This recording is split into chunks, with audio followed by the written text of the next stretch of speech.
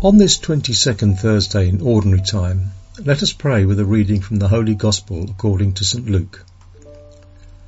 While the crowd was pressing in on Jesus and listening to the word of God, he was standing by the Lake of Gennesaret.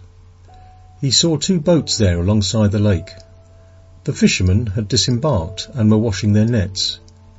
Getting into one of the boats, the one belonging to Simon, he asked him to put out a short distance from the shore. Then he sat down and taught the crowds from the boat. After he had finished speaking, he said to Simon, "Put out into deep water and lower your nets for a catch." Simon said in reply, "Master, we have worked hard all night and have caught nothing, but at your command I will lower the nets." When they had done this, they caught a great number of fish, and their nets were tearing. They signalled to their partners in the other boat to come to help them. They came and filled both boats so that they were in danger of sinking. When Simon Peter saw this, he fell at the knees of Jesus and said, "Depart from me, Lord, for I am a sinful man." For astonishment at the catch of fish they had made seized him and all those with him, and likewise James and John, the sons of Zebedee, who were partners of Simon. Jesus said to Simon, "Do not be afraid. From now on you will be catching men." When they brought their boats to the shore, they left everything and followed him. This is the Gospel of the Lord.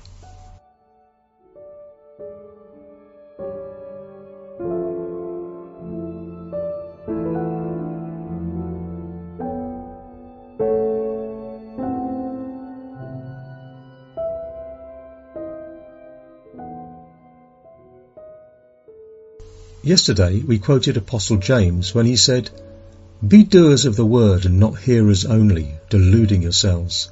For if anyone is a hearer of the word and not a doer, he is like a man who looks at his own face in a mirror.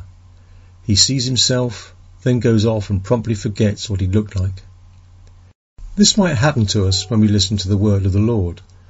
We seem to do the same as when, before leaving for work, after getting up and getting ready, we stand in front of the mirror, wash our face, comb our hair and run off, as if we didn't want to stop too long to really see how we are doing, how we look, how our face looks. This is what we do about the gospel. We listen to the word, but we don't always know how to slow down or how to let what we hear reflect something of God's will, something of who we are, something of how we are doing. When we don't put the word into action, it's because we don't devote time to it. We don't really contemplate it.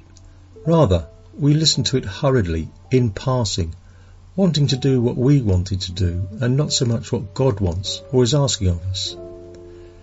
We need to take more time. It's necessary to have moments of silence. It's necessary to go on spiritual retreats. It's necessary to look at ourselves in the mirror of the Word for a longer while. Let's try a little harder today. Let's make the effort. Today is a day to contemplate, to picture this beautiful scene from the Gospel, to get inside it as if you were there, to fall in love with a Jesus who amazes us, astonishes, calls, gets into the boat, teaches, forgives, soothes, invites to trust, and turns a simple fisherman into a fisher of men. Today I would like to remain silent, wouldn't you? I'd like not to say very much. I'd like to simply highlight some brushstrokes that the Gospel has already drawn. We see Jesus getting into Peter's boat, getting into his life, his place of work, much in the way that he got into my life and wants to get into yours if you're listening. He asks you to make room for him in your life, in your home. Jesus invites Peter to trust his word. He invites us to believe, to abandon ourselves, to believe not so much in ourselves, but in him.